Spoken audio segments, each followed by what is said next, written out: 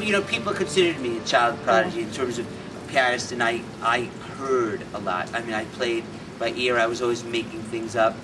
But I think a child prodigy is, you know, someone that's playing the Rock 3 at 7. You know what I mean? I wasn't like that, but I was. Let's put it this way: at 5, I exhibited gifts which made other people in my family feel eclipsed and stopped doing it. Sadly, luckily they've picked it up now. But you know, I could lay claim to a certain artistry. That stuff, it's interesting. The thing about Stephen, I mean, I won the Stephen Sondheim Award. Yeah. I think that some of that is, you know, the way people need something to spin, and like the whole notion of air. Or for a long time, there was when Audra McDonald made her first CD, and I was on it with some friends of mine who were other theater writers, and suddenly for a little while it was like, it was as if we were going to save the theater, or in a way we're just doing, the truth is I'm just a sort of compendium of what I grew up listening to. When I was growing up, I did not distinguish between, I loved Baird, I loved Britten, but I loved the Beatles, I loved Joni Mitchell, I loved Bernstein and Copeland and Kurt Weill, and the truth is, it was all music to me. Nothing, I didn't grow up in a sophisticated household musically, so I just thought, oh, this is music. And I was as obsessed with Joni Mitchell as I was with Britten. And so then you grow up.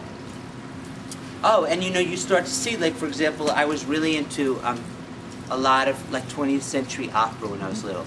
Like, including people like Menotti. But then, the natural evolution, like then someone like Stephen Sondheim writes Sweeney Todd, right? And these pieces start being done in opera houses. I feel like I'm a natural outcropping of what has been happening all along. I'm shocked a lot of times when people use words like crossover, only because I'm like, but everybody, it's just changing. I mean, and so it was interesting. Like, for example, this year when I did Grapes of Wrath, I didn't know what kind of reception the piece would get, only because it's a big piece, and I thought, I'm really going to do what I do in this piece. Some people are probably going to like it, some people are going to be really mad. And lucky for me, there were more people who liked it than more people that got mad. You know, I would say we had many more admirers than detractors. And it's been a ride. I mean, it's done well in the opera world. It's having a lot of productions elsewhere.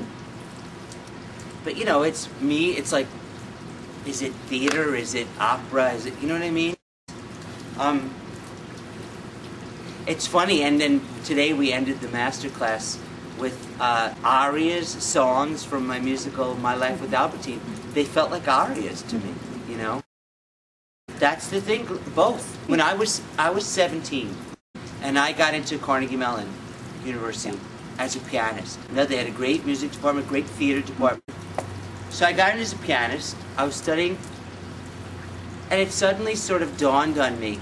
I really had one of those, like, moments where you know, it was a revelation, and the revelation was, I realized that the only reason truly that I played piano was to explore with my hands the ideas of all the composers whose work I loved.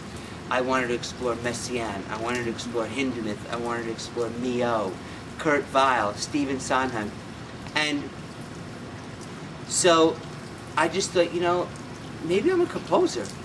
So I went and found out what you had to do to get into the composition department. And in 3 weeks, I wrote like 100 pages of music. I remember I really stunned my parents, especially my father, because I came home for Christmas vacation and I wouldn't play. All I would do was write. Yeah, and it was like, this is right. Yeah, it was like walking into your own light. And it was so appropriate. And for example, I had all these friends who were poets at Carnegie Mellon. I immediately started setting their stuff to music. I became an actor. I started writing for the drama department. When I came to New York, I was being asked to write art songs, but also for the theater and cabaret songs. And now I just sort of do it all. And the things I have coming up, I'm writing a musical with Craig Lucas and Michael Corey for Playwrights Horizons.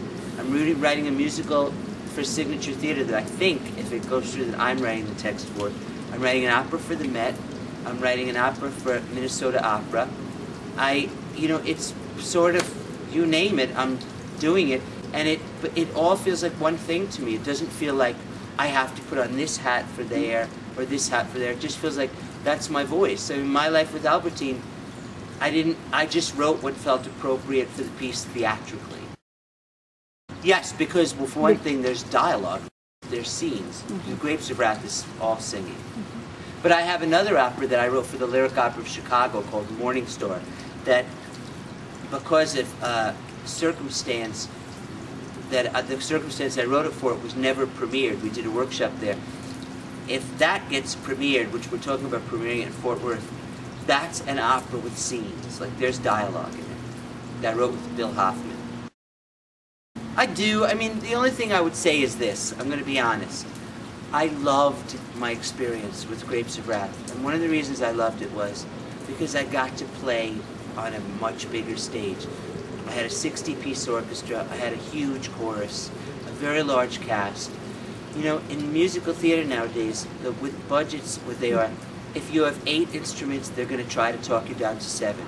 If you have 7, they're going to try to talk you down to 6. They'd be happiest if you did a kazoo and a penny whistle. And it's difficult. And you learn to work within those confines. But a lot of times, I feel my music is more symphonic. And yet what we're hearing in this musical is 7 instruments and no bass playing it. And so sometimes with Grapes of Wrath, I felt like, put me here for a while. I really liked it. I want to keep doing that. Yeah, I mean, the thing is, you can really create a lot of color with 7 instruments. But believe me, when all of a sudden you have a symphony in front of you, just for me, because it was sort of new to me, last year I did a big song cycle for full orchestra and E. Cummings texts. That was really exciting, just to hear that kind of stuff. To the piece, I might do at Signature. It's a piece about a family that I wrote the libretto to. Yeah. Yes, I do. Actually, it's funny that you asked that because I had a big piece premiere at Lincoln Center, 2005. It's really a 2-act song cycle. It's practically a one-woman opera for soprano, clarinet, and piano called Orpheus and Eurydice, and it won the Obie Award, and it's been recorded and published, and I've been working on it here with Devin, who you heard today doing Wild Swans. She's doing it to talk with this summer, so it's been interesting working on it with her.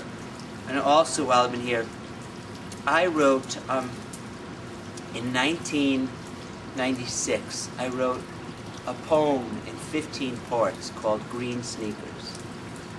And I've been asked to be the composer in residence at Vail, the Vail Music Festival next summer.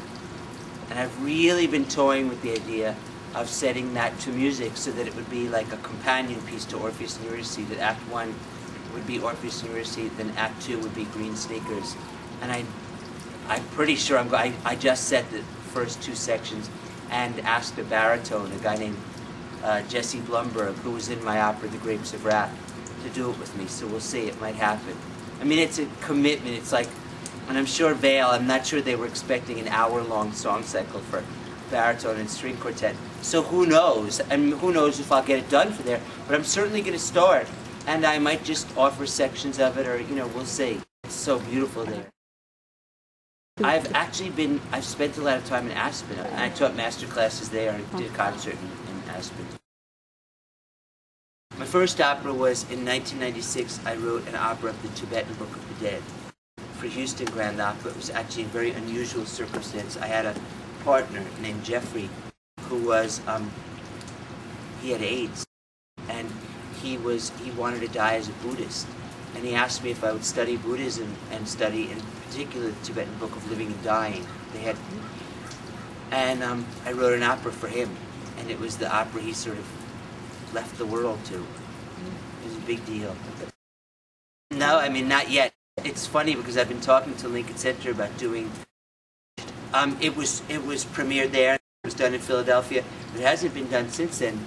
And when I did my Orpheus and Eurydice piece at Lincoln Center, I did it with the choreographer, director Doug Verone, and it was a fantastic collaboration. And we want to do my Tibetan Book of the Dead together, because the Tibetan Book of the Dead is for 12 players, 8 singers, and what we'd like to do is 12 players, 8 singers, and Doug's company. Actually, interestingly, it's just one of everything. It's really like a chamber orchestra of, one trumpet, one trombone, you know what I'm saying? Just, you got it all. I'm not allowed to discuss the subject matter because it hasn't been announced. So we agreed not to speak about it. People know that I'm going to do. They've commissioned a group of composers. It's their first collaboration with Lincoln Center Theater. So Peter Gallup, he's taken that place all over the map. It's exciting, I think. The Met feels very happening right now. Even when you enter it, it feels like it's a buzz. Very lively. I feel like things are booming. As a matter of fact, I'll just say, Grapes of Wrath opened to, we sold out, and we had incredible reviews and reception. And look at, just right after that, Frau Margot opened in Fort Worth. Anna Karenina opened in Florida and St. Louis. I feel like there's so much activity. I'm very excited about opera and art song. And I'm still being commissioned all the time, so somebody must be interested, right?